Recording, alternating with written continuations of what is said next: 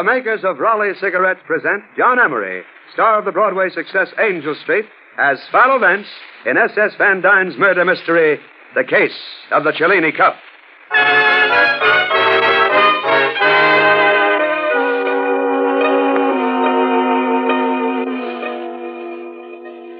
Good evening. I am Philo Vance, occupation criminologist. And tonight I'd like to tell you the adventure of the Cellini Cup. As I pieced this fantastic and incredible story together later, it started something like this.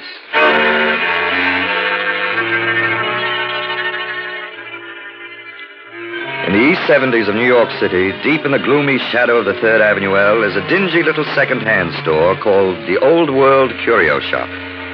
It's about 10:30 at night. The front of the store is filled with the usual miscellaneous rubbish, but in the back there's a good workshop. There's a light on there. The man is hunched over a workbench repairing the enamel on, of all things, a cloisonne elephant. This man is Paul Getman, about 43, rather heavy-set, oily complexion, little pig eye, smug and self-satisfied, but a clever workman. An unpleasant man, but then he hasn't long to live, although he doesn't know that.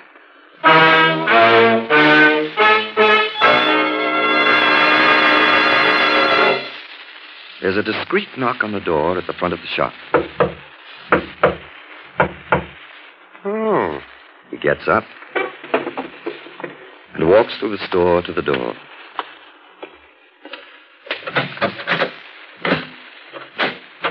Oh, it's you. What do you want? Well? Hey, put that gun down. Someone's liable to get hurt. Wait a minute. Take it easy. What are you going to do? No, you don't dare. You can't get away with it. That's murder. For God's sakes, don't do it. Well, why don't you say something? What are you waiting for? I know what you're waiting for. You're waiting for the elevator train. You're waiting for the elevator train to drown out the shot. When I get burglar alarms here, I'm going to...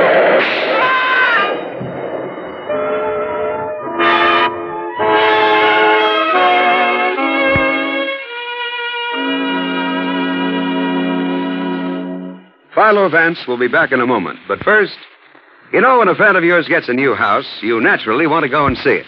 Well, an old tried-and-true friend of yours, Raleigh Cigarettes, is living in a brand-new house, and you really ought to see it. Because Raleigh's new house protects you by protecting Raleigh's. How? This new house is an exclusive new package, which gives up to 400% more protection than the package on other leading brands. This means that Raleigh cigarettes come to you factory fresh. Never harsh and bitter, always rich in flavor and fresh. Smokers, you'll thank me for this if you follow my suggestion. Make your next pack Raleigh's, America's freshest cigarettes.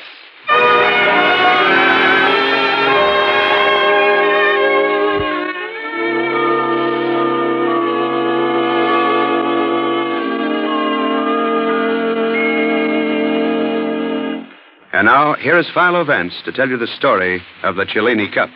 Thank you, Mr. Shirley.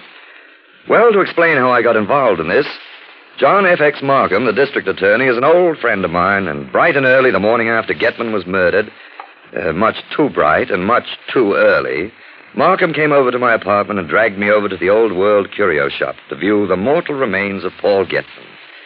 Sergeant Heath of the Homicide Squad met us at the door, a businesslike frown on his broad, pugnacious features, and gestured toward the body. Well, here he is, shot through the heart. Doc Baker examined the body and pulled a .32 slug out of him. I would have bet my shirt it was a .45. Made a big hole going in. So it did, Sergeant. No signs of a struggle. Who found the body, Sergeant? The patrolman on the beat. The burglar alarm went off and he came running. Looks like Getman set it off himself. There's a button right here on the counter, and we found Getman's thumbprint on it. Look at this, Markham. What's that, Vance? This utterly atrocious tie Getman was wearing. Imagine the embarrassment of being caught dead wearing a purple horror like this. I thought it was kind of snappy. Sergeant, you distress me. I've never seen you out of your uniform, but I'll wager you're a panic. Now, Vance, let's not get into a discussion of what the well-dressed corpse should wear. Calm yourself, Markham. What have we here? A little circular bit of charred cloth. Must be a clue, eh, Sergeant? I already seen it. I figured whoever came in here to bump Getman off hid the gun under something. Maybe a handkerchief. And when he fired, this piece of cloth was blown off. Figured that out myself. Not bad, huh? Sergeant, you've been going to night school. Suppose you tell us what you found out about the late Mr. Getman. Okay, he was in his early 40s. He owned this shop. He did repair work on fancy art objects for the museum and art dealers, and he was pretty good at it, I guess. He had a little apartment at the Windsor Arms, and that's about all. Hey, looks like a customer at the door. That's his second today. Markham, isn't that George Henry Howard? Yes, it is. The art collector? Yes, but there's more of the collector than the artist in him. Before the war, he traveled over Europe sweeping up statues, porcelains, tapestries, and so on like a vacuum cleaner. Between George Henry Howard and William Randolph Hearst, the museums on the continent were left looking a trifle seedy. Let him in, Sergeant. Okay. Well. Mr. Vance, isn't it? How are you, Mr. Howard? Fine. Never better, thanks. Mr. Markham, our district attorney and champion of justice. Oh, how do you do, Mr. Markham? And Sergeant Heath. How are you? How do you do? Is Mr. Getman here? Yes, but he's not speaking to anyone. He was murdered last night, Mr. Howard. Murdered? Really? Oh, definitely. Well, that's too bad from my standpoint as well as his. I wanted to buy a group of items in here. Will his death interfere with selling them? Well, that would depend on whether there were any heirs and so on. Oh, yes, of course. Well, there seems to be a few pieces of some value in this case.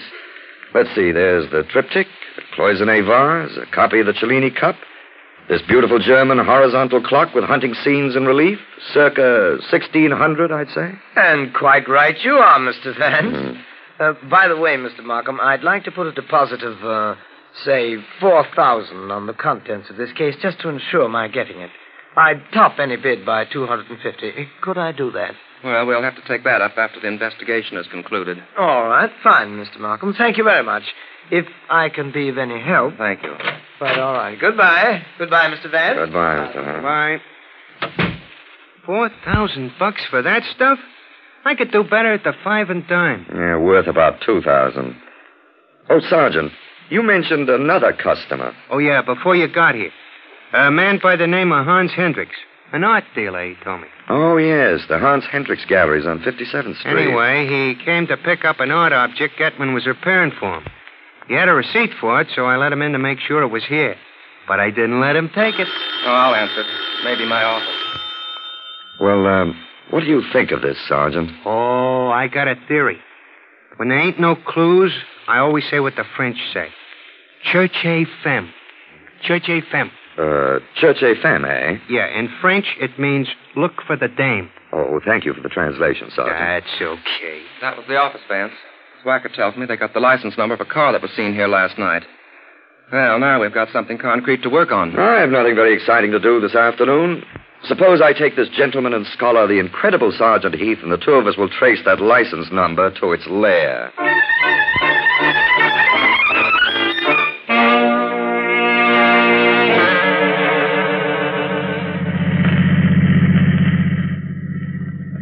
It's like I tell you, Mr. Vance. You don't have to be no genius to solve murders.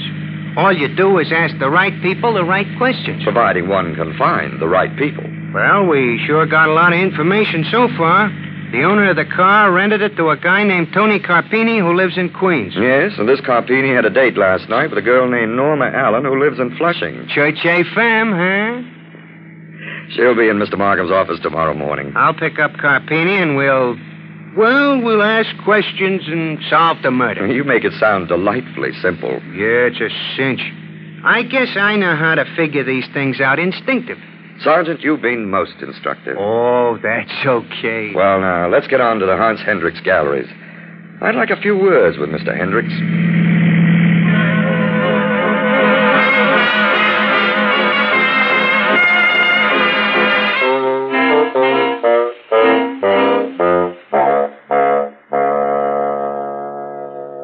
Please sit down, Mr. Vance and Sergeant Heath. Thanks. Now then, I'm at your service. Well, Mr. Hendricks, I'm looking for one of your messengers in connection with the Getman murder. A guy called Tony Carpini. Ah, so. Unfortunately, he is no longer in my employ. You mean you fired him? Yes, this morning. So you are looking for Tony, eh? I'm glad I got rid of him. If I'm not too inquisitive, Mr. Hendricks, why did you dismiss him? I did not trust the man. And, of course, you had excellent reasons for not trusting him? He had quite a temper. Just lately, he was very surly. Not a man to trust with a gun. A gun? Did he carry a gun? My messengers often deliver valuable pieces. I believe I saw in the papers that the bullet was a .32. Yeah, that's right. You may be interested to know that Tony's gun was a .32. I have it here in my desk. Well, right in your desk. Now, that's convenient, Mr. Hendricks. He turned it in when I discharged him. Yeah, there you are, Sergeant. Thanks. I'll just take this along. Where did Tony keep the gun? After work, I mean. In his locker with his uniform. I presume he had a key to the delivery entrance? And he could get in at night if he wanted to? Easily. Uh-huh. Well, thanks, Mr. Hendricks. Oh, say, before I go, my wife wants an extra chair for the living room, and I noticed that one by the door as we came in. The sergeant sat in it, bounced in it, slumped in it, and finally decided he and the chair were soulmates. It's that carved chair with a needlepoint upholstery. Of course. I know the chair. How much are you asking for it? It is priced at $575, I believe. Holy cow, I can get the same thing at Ludwig Bauman's for $31.75. Well, thanks again. Not at all. Goodbye, gentlemen. Goodbye, All right. Now we're really getting somewhere. And without none of that fancy psychology of yours either, Mr. Vance. That guy Hendricks was pretty helpful. Wasn't he, though? Almost too helpful.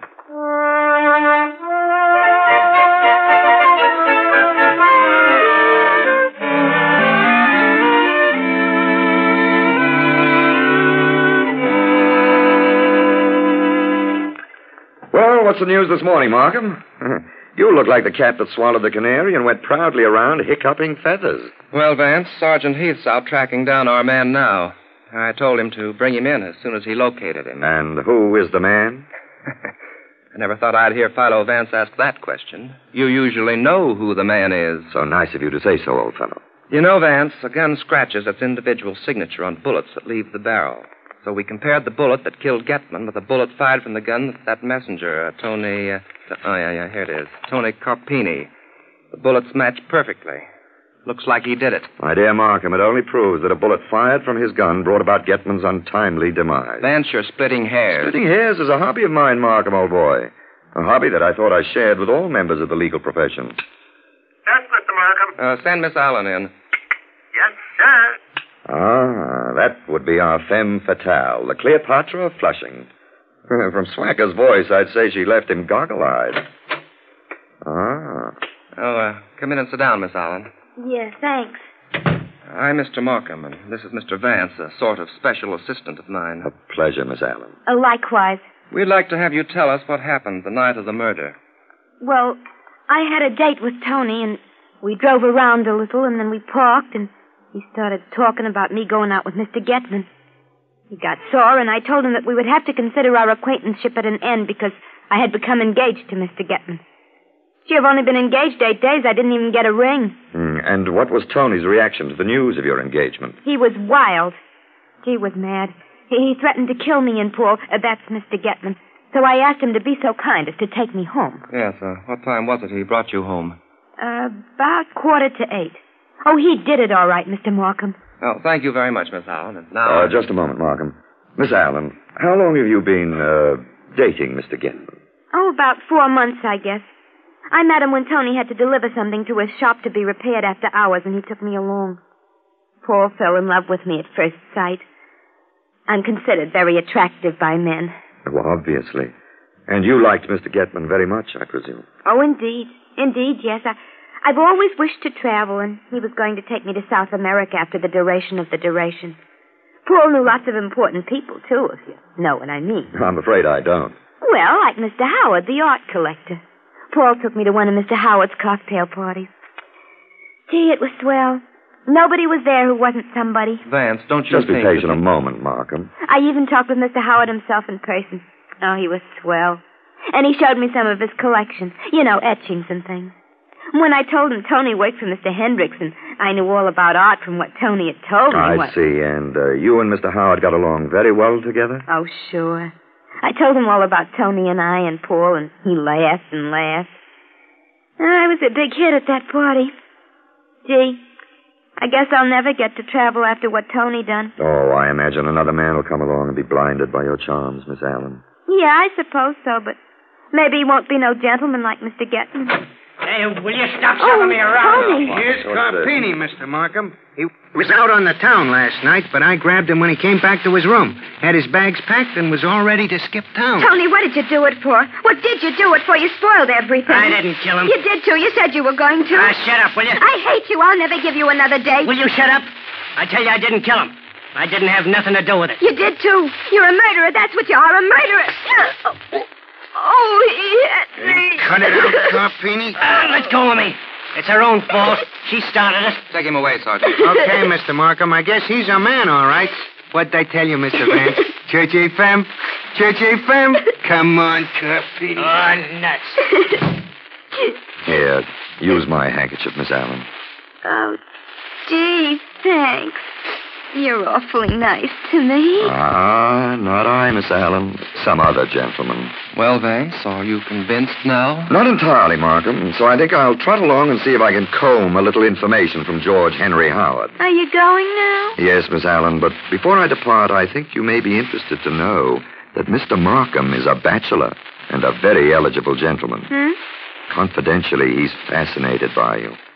No kidding. Why, Mr. Markham. Vance, what's the idea? Bye-bye, Markham.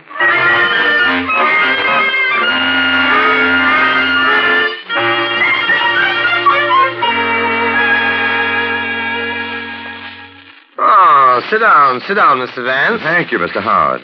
A very pleasant den you have here. Yes, I like it. I see the cases along the walls are filled with the ripe fruit of your continental travels. Some beautiful things. You like them, eh? Well, when I saw something I wanted, I got it. Of course, these cases represent only a fraction of my entire collection. Now, these two curved swords are nice. Creases, they're called. I picked them up in the Malay States 10 years ago. Sharp as razors. And an exquisite pair of old dueling pistols. I suppose they are dueling pistols, aren't they? Oh, yes. I got them in France. Beautiful inlaid gold work on them. And you'll notice they're identical in weight, shape, trigger pull, everything. Had to be, to make the duel fair. Amazing. And I suppose these little cloth patches are for cleaning the guns. That's right. That's quite right. Well, what have we here in this case? It looks like a copy of that Cellini cup in the Metropolitan Museum. Yes, it's a good copy, too. Yes, it is. You have a whole case of ivory figurines, I see. Mm-hmm. I collected them for a while. Only a few of them have any real value. By the by, Mr. Howard, I came to ask about Hans Hendricks. You've had dealings with him, I suppose. Oh, yes. You see, Getman's murder is pretty well pinned on one of Hendricks' messengers. It was his gun. Please don't repeat this, but it occurred to me that Hendricks also might have access to that gun. Oh, I see. Do you happen to know whether Hendricks and Getman got along all right together? Well, as far as I know. Of course, Hans is a shrewd Dutchman, and he's an art dealer, too. I gather your opinion of the integrity of art dealers is not too frightfully high. You never can tell, Mr. Vance. You never can tell. Well, thank you, Mr. Howard. You've been most helpful.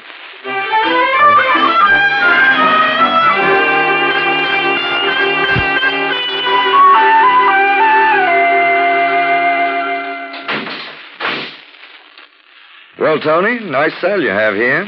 Don't be funny. Tony, I'd like to ask you a question or so. Yeah?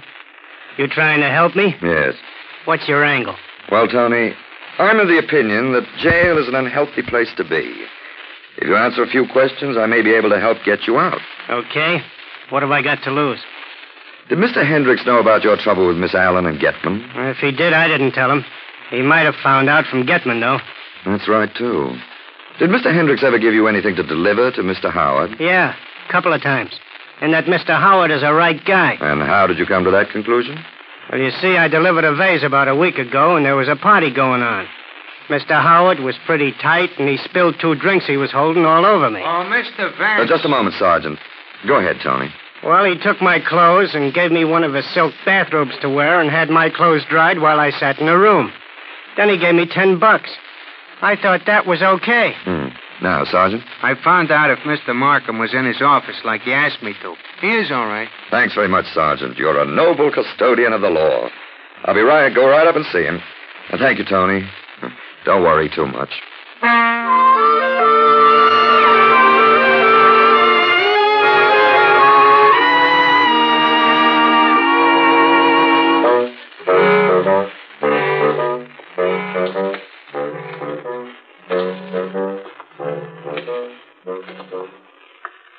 Vance, for heaven's sakes, what did you bring me here to the museum for? Stop fretting, Markham. I wanted to lift you out of the hurly-burly of your mundane world, far from the madding crowd's ignoble strife, and to transport you to the cool halls of this temple of art. What sort of nonsense is that? Once in a while, you've got to get away from jangling telephones, noisy courtrooms, and intellectuals such as the good Sergeant Heath. You've got to get away and enter this world of beauty and quiet and romance. Look at the Etruscan shield in this case, Markham. Yeah, very nice. What stories it could tell. How many heroes buckled it on and strode bravely into battle shouting some barbaric cry. Yet here it is today, still full of beauty. Ah, here's the Cellini cup. Remember, there was a copy of it in that case in Getman's shop. Benvenuto Cellini. Artist, writer, swordsman, adventurer, the gay lover of the Renaissance. And over here... Now, Vance, you're not going to take me on a conducted tour of the Metropolitan Museum, are you? I've got work to do. All right, Markham. I have a few things to do myself. But if you and Sergeant Heath will arrange under some pretext for Howard and Hendricks to be at the Old World Curio Shop 2 hours from now, I'll turn over the murder of Paul Getman to you at the conclusion of a short lecture.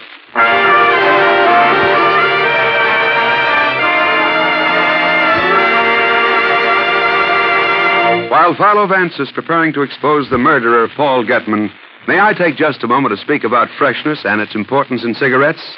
That's why Raleigh's are living in a brand new house. Raleigh's new house we speak about is a scientifically developed, highly protective inner lining that seals the Raleigh package. Protects Raleigh's more expensive, more golden tobaccos against flavor-stealing dryness. Preserves Raleigh's full, rich, satisfying flavor. This extra safeguard provides up to 400% more protection.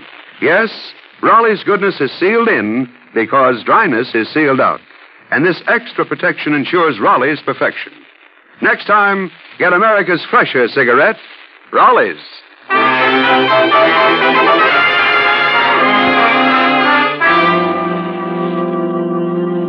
And now here's Philo Vance. Well, Howard and Hendricks put in their appearance at the Old World Curio Shop on the dot of 8 with Markham and Sergeant Heath. Howard was his usual jovial self, but Hendricks was quiet. And it seemed to me a little suspicious. I had chairs arranged around a table and seated Howard and Hendricks with their backs to the showcases. Markham tossed the conversational ball right into my lap. Mr. Vance will explain this meeting to you, gentlemen. Yes. Well, you both have something you want to get out of this shop, and knowing how complicated the legal machinery that Mr. Markham so valiantly protects is, I persuaded him to settle the whole thing tonight and save both of you the inconvenience of waiting for Getman's fares to be settled. Mr. Hendricks, I believe there's something of yours here in the shop that Getman was repairing for you. A large Cloisonne elephant. And, Mr. Howard, you wanted to buy the contents of one of these showcases, didn't you? That's right, Mr. Vance. Getman and I had already agreed on a price of $4,000. Which seems more than fair to me. It's amazing, isn't it, how a small piece of lead can complicate the lives of a lot of people? Tony Carpini didn't simplify matters for either of you. Then he's the one who did it, huh? That's right, Mr. Howard. Church femme. I didn't know I had a man like that working for me. Funny, I always thought he was a nice boy. Well, I don't agree with Sergeant Heath's cherche femme theory, as he calls it. I think the motive was robbery. There was one item in this case that Tony might have thought represented a fortune in itself. Just a minute. It was this item right here. Look, a copy of the Cellini cup. This is what lured a man to the depths of murder. But it never will again because I'm going to smash it to pieces on this table. Don't do that. Don't, you fool. Stop. That's the real cup. That's the original. Stop it, you idiot. You're smashing one of the greatest treasures in the world. Sergeant Heath, you may arrest Mr. Howard for the murder of Paul Getman.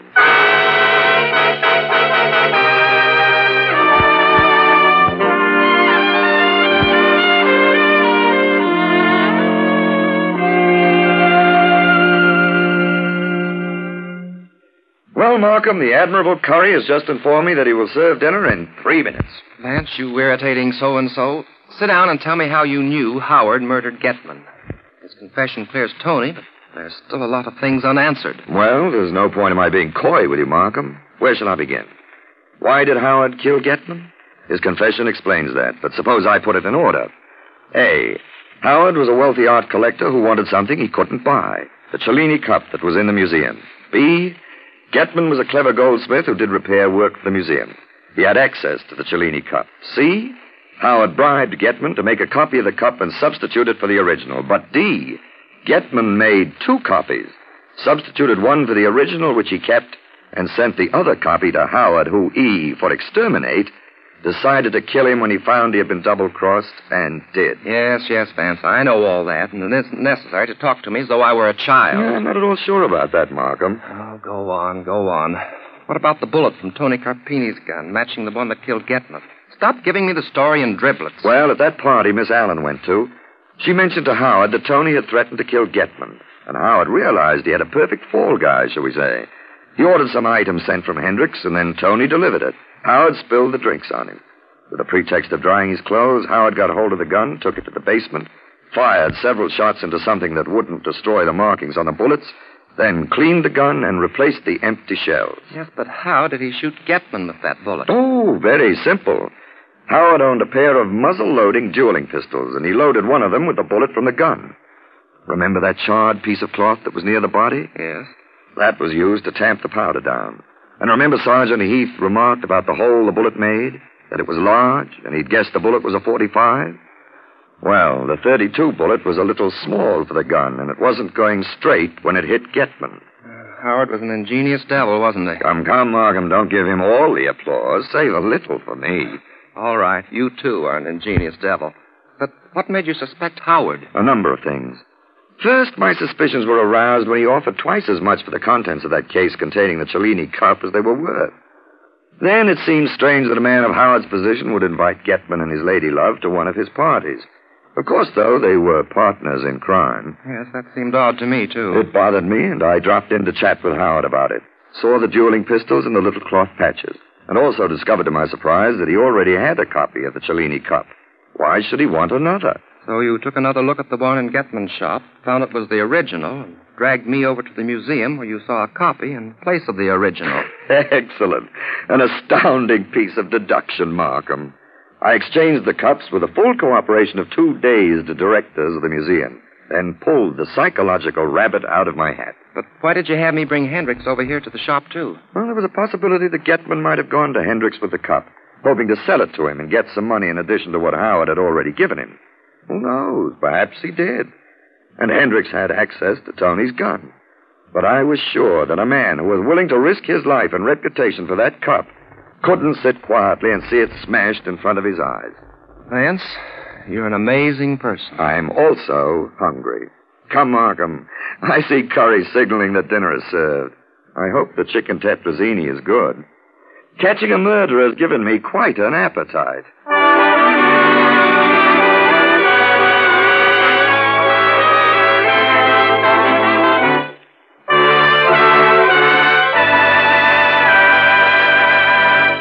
Raleigh cigarettes are protected in a way that no other cigarette is protected. Raleigh's live in a new house, a revolutionary new package that keeps them factory fresh. Raleigh's special package provides up to 400% greater protection than the package on all other leading brands against loss of freshness, loss of flavor. Why not smoke the cigarette you know is fresh? Raleigh's, America's freshest cigarette.